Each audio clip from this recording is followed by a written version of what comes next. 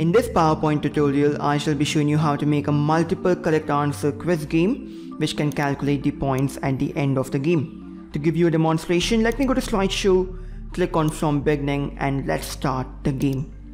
What numbers are greater than 2? So that would be 3 and 4. That is the right answer. So I click on submit. Let me answer this incorrectly on purpose. What numbers are greater than 1? Let me just put 3 and 4. And this says, hey, this is the wrong answer. What numbers are greater than 4? None of these. So I should not check mark any of these. Select the countries that are in Asia. Let me just choose India. Japan is also in Asia, but I haven't checked it. So in this case, it would also be a wrong answer. So then it shows my score 2 and 2 and I exit the game. So if you want to learn how to make this in PowerPoint and how to code all of these things, please hit the like button, subscribe button and let us begin.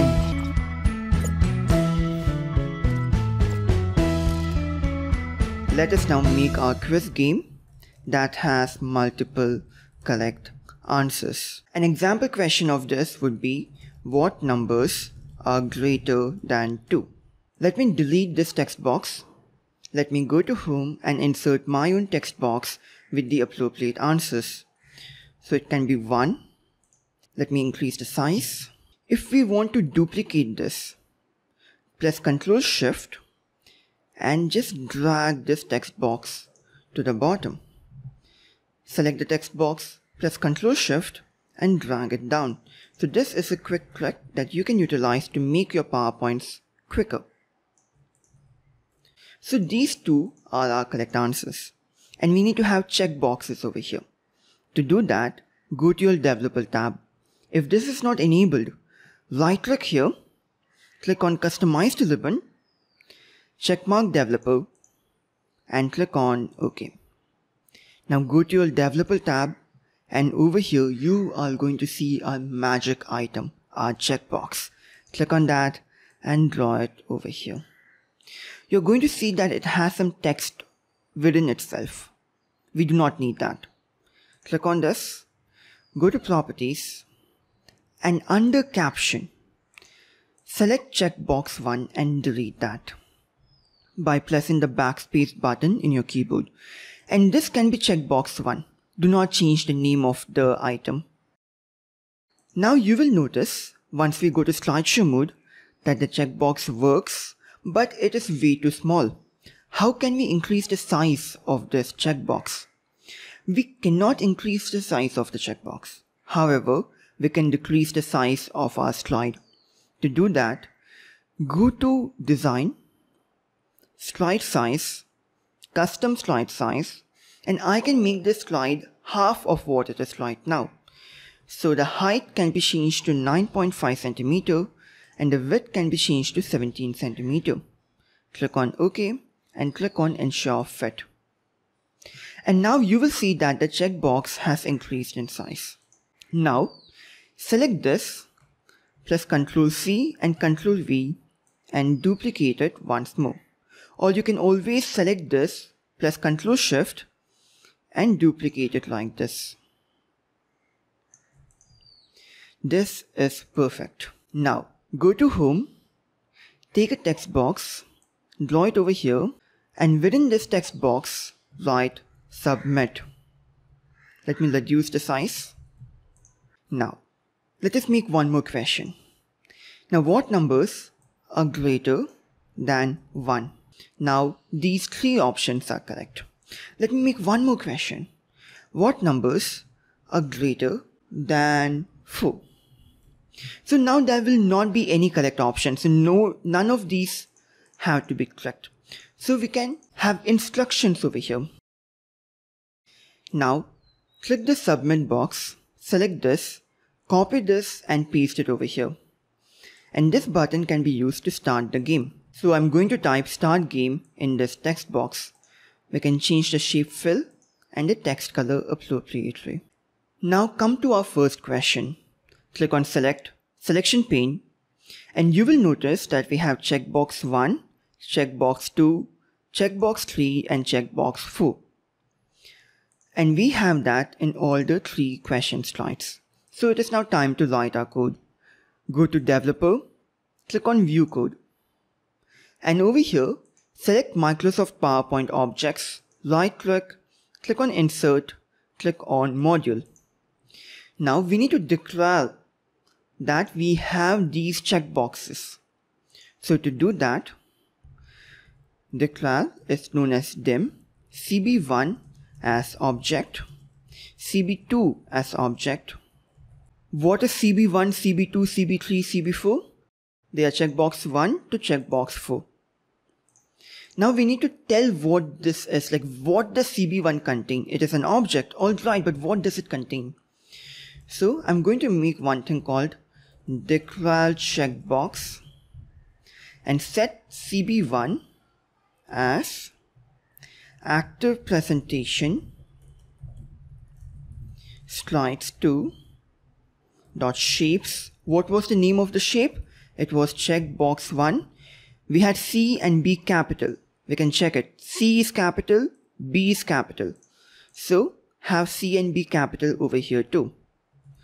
OLE format and object. Perfect. But now we have one issue. Our checkbox 1 shouldn't only be the slide 2 checkbox, else we will have to repeat this for every single question slide. So what we can do is, we can tell whatever the current slide is being shown in slideshow mode, its checkbox 1 has to be taken into consideration. So to do that, we can declare dim CS as slide. And what is CS? CS is active presentation, slideshow window, view, slide. Whatever slide the user is currently in, that slide's checkbox will be CB1. Perfect. So just copy paste this line of code. CB2, CB3, CB4, CB2, CB3 and CB4. Perfect. So we have declared all our checkboxes. Now let us make a subroutine for correct answer. Subcorrect. If it is a correct answer, let me have a message box saying, hey, this is the correct answer. Good job. Let me make a subroutine for the wrong answer. Message box, hey, this is not the right answer. Try again. Perfect. Now, we need to make one more subroutine that is going to identify what checkboxes have been checked.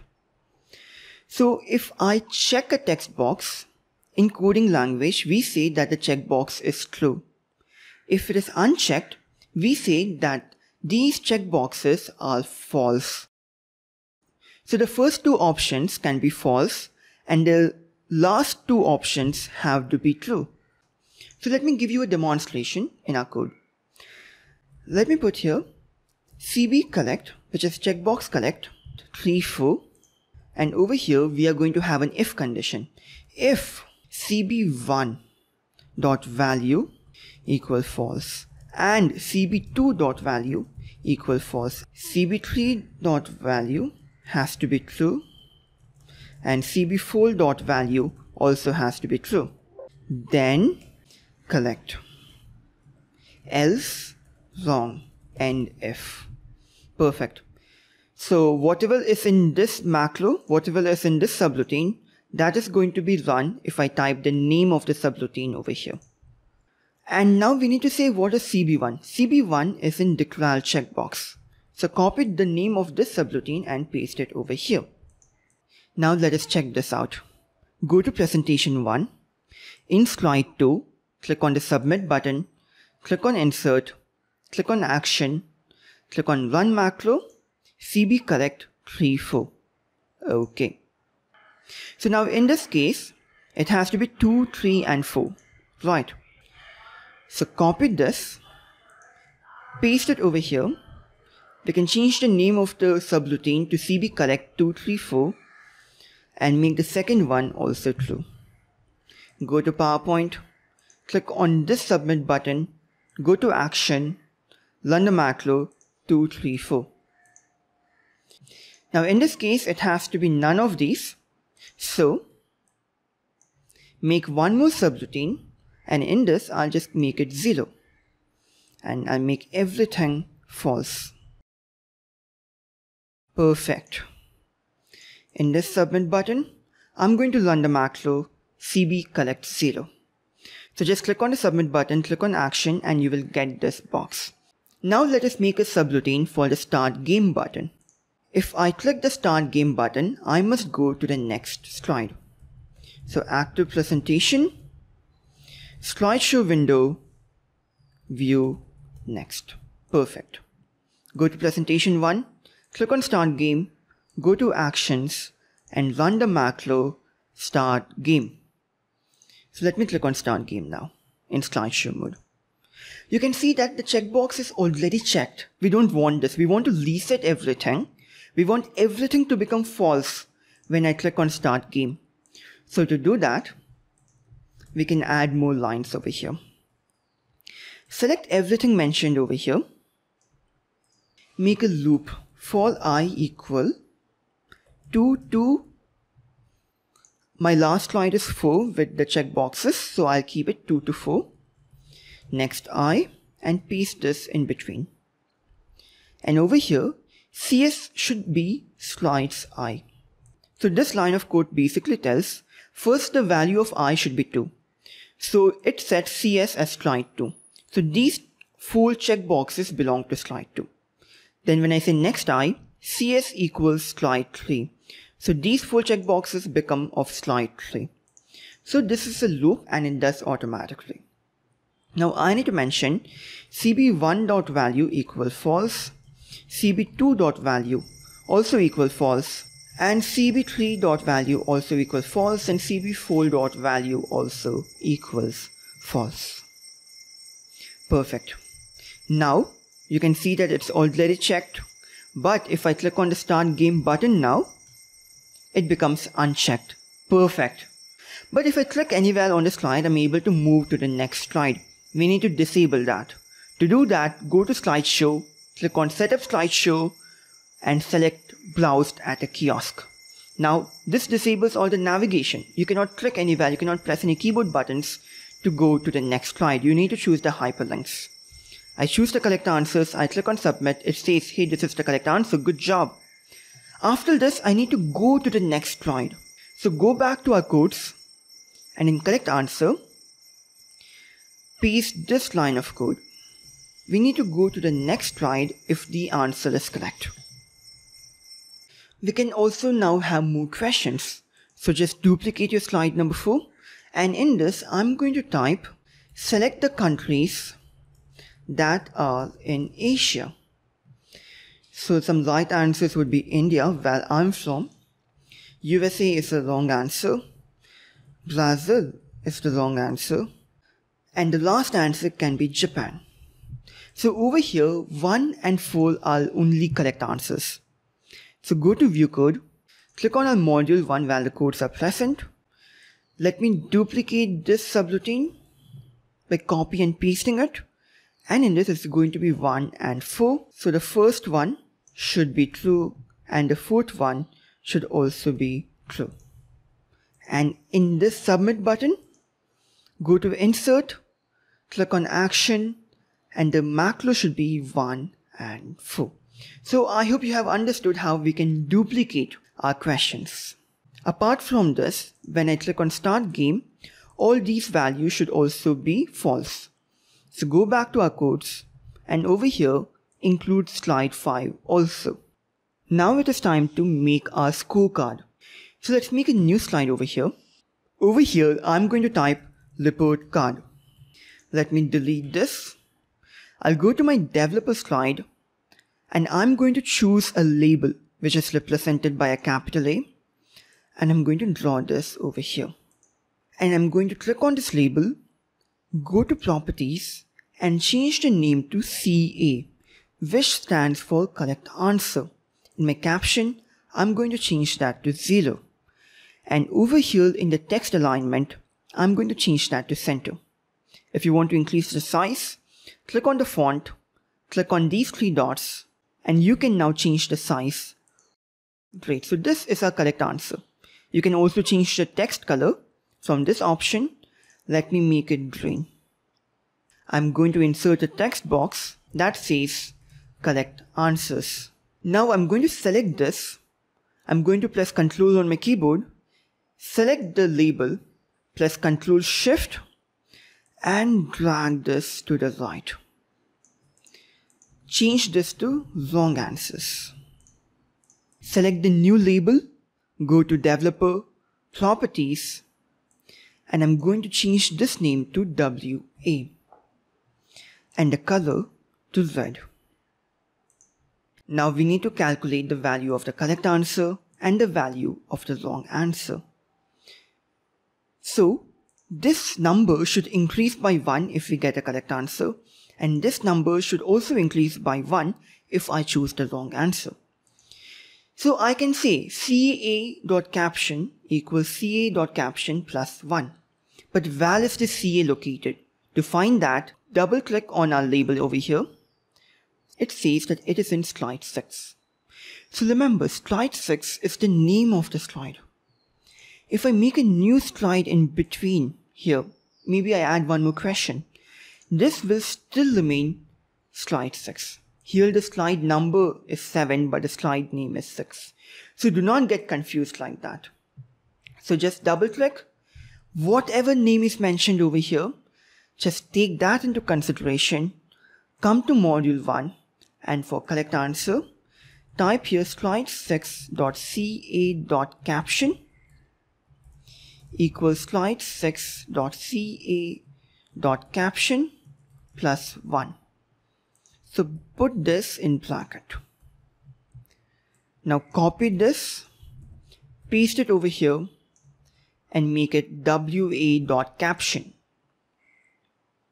And when we start the game, ca.caption and wa.caption should be equal to 0. So let me put that over here, equals 0, and wa caption should also be 0. Also one more thing, if we get the answer wrong, it asks us to retry, but that is not what we want in case we have our scores. So what we are going to do is, in the case of wrong answer, we must still go to the next slide. And I'll change this to, hey, this is the wrong answer. Perfect. Now let us test the game out. Now we can add one more button to exit the game. So just copy the start game by Ctrl C, press Ctrl V, and we can put here exit, go to insert, click on action, and in this hyperlink to end show. So if you click on the exit button, it ends the game. At the end, when you're saving the PowerPoint file that has macros, always remember that you must save it as a PowerPoint macro enabled presentation, or else the codes will get deleted. Save it as a macro enabled presentation only. Please like the video, please subscribe to this channel. It helps me out, it helps the YouTube algorithm, and it helps a lot of teachers discover these amazing features in PowerPoint. I hope you liked this tutorial. You can download these templates and many more quiz game templates from my website pptvba.com. Hey, I also do freelancing, so if you have any custom PowerPoint games that you'd like me to make or help you with your project, let me know. My email is contact@pptvba.com. Good night, have a great day.